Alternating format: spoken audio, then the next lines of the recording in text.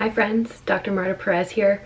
Welcome back to my channel where we discuss everything about pregnancy, birth, and beyond from a board-certified OBGYN and maternal fetal medicine fellow. Today's episode is going to be part one of a two-part series about Placenta Previa. In this episode, I'm going to discuss everything about Placenta Previa, and in next week's episode, I'm going to cover something related called low-lying placenta. Don't forget to hit subscribe so you don't miss any videos every Friday.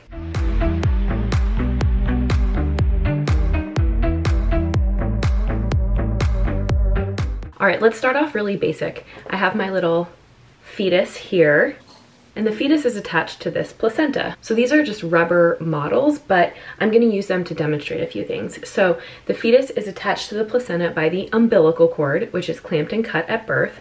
We're gonna place the fetus down since the fetus is less important in this discussion. This is the placenta. So this is on the inside. Your baby is seeing this. There's an amniotic membrane that wraps around it. This is the uterine side that attaches to the uterus.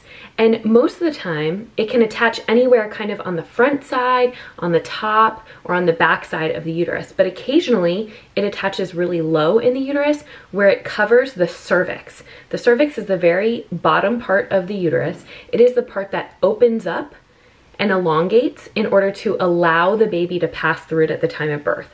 So placenta previa means that the placenta is sitting right on top of the internal portion of the cervix. You see my hand is kind of like this. This part is inside the uterus. This part here is the vagina.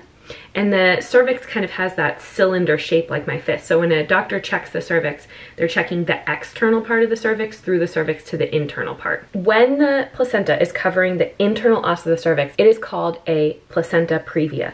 Sometimes it'll be really close, but not quite covering, and that's called a low-lying placenta, and we'll talk about that next week. Placenta previa is found on ultrasound. Usually during the second trimester is when people have their anatomy ultrasounds, and this is the most common time that a placenta previa is found.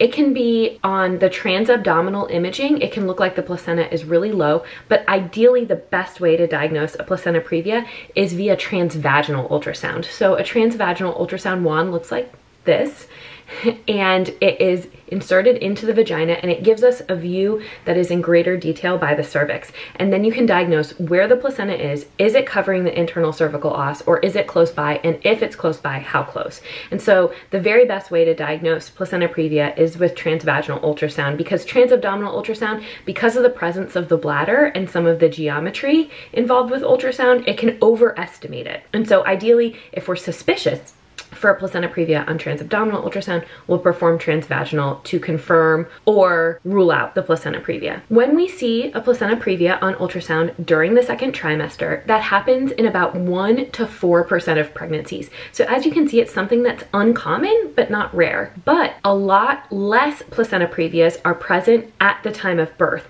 And that is because between the second trimester when it's identified and the time of birth at the end of the third trimester, typically most placenta previas move away and are no longer placenta previas at the time of birth. Why does this happen?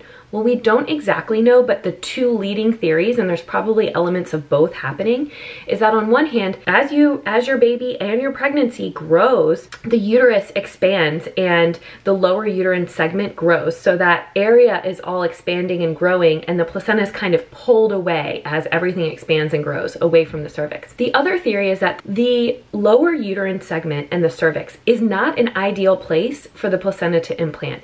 It doesn't have that rich blood supply that the other parts of the uterus can more easily accomplish. So as the placenta continues to grow during pregnancy, there's a theory that the placenta is going to prioritize that healthier myometrial tissue to grow in, and there'll be relatively less growth over the cervix and even maybe some regression. And in that way, some of the placenta previas almost migrate away from the cervix. So because of those two things, there's only about 0.3 to 0.5% of people at the time of birth have a placenta previa, down from 1 to 4% in the second trimester. So for a lot of people, they will move, but for some people, they don't. When a placenta previa is diagnosed on ultrasound during the second trimester, we'll typically look again in the third trimester to see if it's moved and how far it's moved.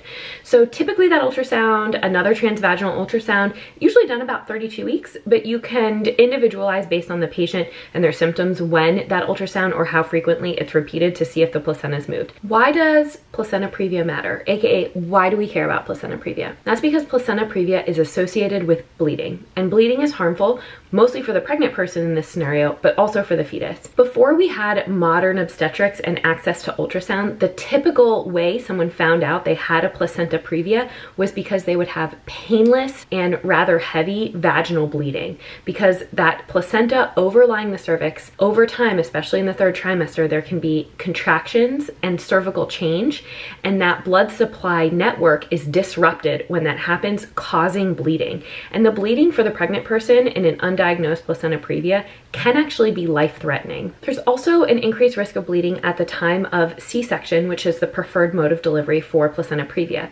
That's probably because the lower uterine segment and cervix, again, not a great place for the placenta to implant, and a harder place for the uterus to clamp down at the time of birth to stop that rich blood flow the uterus has been getting for a long time. What about complications for the fetus? Well, the biggest complication and risk to the fetus of a placenta previa is early delivery. Many times, people who have a placenta previa might have multiple bleeding episodes, and if the bleeding is so bad that it puts them at risk, which I have seen people lose a lot of blood during pregnancy from their placenta previa, that's an indication for delivery. Typically in these scenarios, when people are able to access healthcare quickly, babies do really well. Our neonatology colleagues are really awesome. But the terms of the risk to the baby, during pregnancy, there's not a whole lot of increased risk to the baby, just the pregnant person.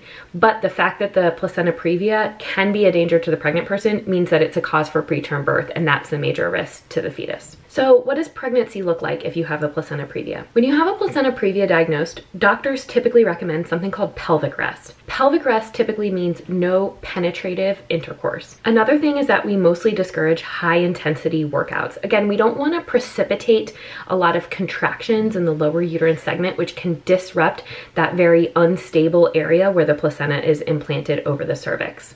Another thing is that we don't like to check cervixes with our fingers through the external and internal os of the cervix when a placenta previa is there, because of the theoretical risk that the examiner's fingers through the internal os could disrupt that area. And so many times when people need a pelvic exam during their pregnancy with a placenta previa, that's done with a speculum, because a speculum is only in the vagina and it's only looking at the outside of the cervix. Also, people with a placenta previa can expect to probably have some bleeding episodes during their pregnancy.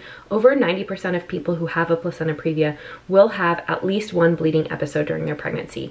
The bleeding episodes can be very light, anything from spotting or very light bleeding that only lasts a short period of time and resolves on its own, to something that is a big bleed and life-threatening. So there's a lot of diversity. Most people do really well, but we're always looking out for and counseling patients about the possibility of heavy bleeding. Some people may have even multiple bleeding episodes. If you experience vaginal bleeding with a placenta previa, you definitely need to contact your doctor right away. That's an indication to be seen right away.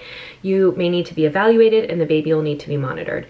If you have multiple bleeding episodes, typically more than 3, although it depends on what the bleeding is like, you will be asked probably to stay in the hospital until the time of delivery, because the chances of having a life-threatening bleeding are really higher in that case. So it's safer for you and your baby to stay in the hospital, where we can manage you on the antepartum service and have quick access to delivery and blood transfusion if needed. One more thing that we're always thinking about when we see placenta previa is, where is the placenta and has the patient had a C-section in the past, and how many? If there's a placenta previa and it's covering the anterior part of the lower uterine segment and the patient has had at least one C-section in the past, there's a risk of something called placenta accreta spectrum, where basically the placenta has invaded through the uterine walls and can surround to other organs. This is an absolutely life-threatening event, and the risks of it go up with each prior C-section the person's had. And if they have a previa, it's a sign that the placenta is probably implanted in an abnormal way. That's something doctors will work really closely on because the risk at the time of delivery is very high that someone will have a massive hemorrhage and need a hysterectomy at the time of birth as well. Okay, so what about birth, the end of pregnancy with a placenta previa? Well, because the placenta is on top of the cervix, which is how the baby is supposed to come out, it cannot come out that way or it would disrupt its own blood supply, leading to massive hemorrhage of the pregnant person. And also for the baby needs to hang on to this blood supply throughout the birth process until it's born. And if it loses access to its blood supply, it won't survive the birth. So luckily, a scheduled C-section is done. During a scheduled C-section, the doctor makes every effort to not disrupt the placenta during the delivery procedure. Usually, sometimes you can go around it. Sometimes you do have to disrupt the placenta in order to get to the baby and deliver it. If the placenta is disrupted, that is a matter of seconds, and that's not abnormal and usually doesn't cause any ill effects. Doctors are also always looking out for that increased risk of bleeding and postpartum hemorrhage at the time of a C-section for placenta previa. We also want to do the C-section before labor starts. So there's a little bit of a range to that gestational age. According to the Society for Maternal Fetal Medicine, they recommend delivery anywhere between 36 weeks and 0 days and 37 weeks and 6 days for people who have a placenta previa. And you can individualize the timing with your doctor based on your own history and your own symptoms and your own placenta previa. Okay, I hope this video was really helpful. I've gotten a lot of requests for a previa video. If you have requests for other informational videos, please leave them in the comments below. Don't forget to hit subscribe, tune in every Friday, and especially tune in next Friday because a lot of placenta previas become low-lying placentas, and that's what we're covering next week. Take care.